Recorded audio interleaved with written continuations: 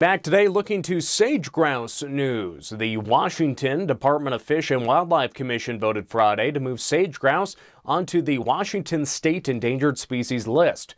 Sage grouse had been listed as threatened since 1998, but following a devastating fire season in 2020, Washington state biologists now believe the number of birds left in the state warrant a higher level of protection. Prior to the 2020 fires, the statewide population was estimated at 770 birds, living in only 8% of their historic range. Washington state biologists believe the fires destroyed half of the sage grouse's remaining range.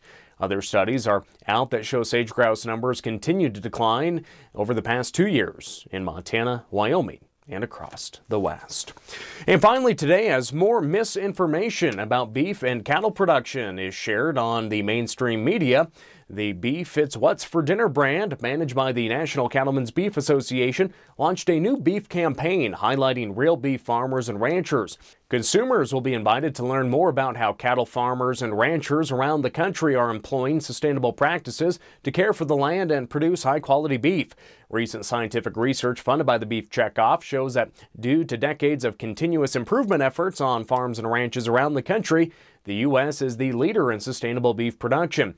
According to the Environmental Protection Agency, greenhouse gas from beef cattle only represent 2% of emissions in the U.S.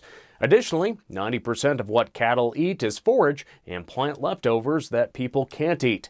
The campaign will come to life in various ways, including new advertising, a series of interviews showcasing sustainability from farm to table, and TV and radio station spots, and more. Visit beefitswhatsfordinner.com for more details. That's today's Farm and Ranch News.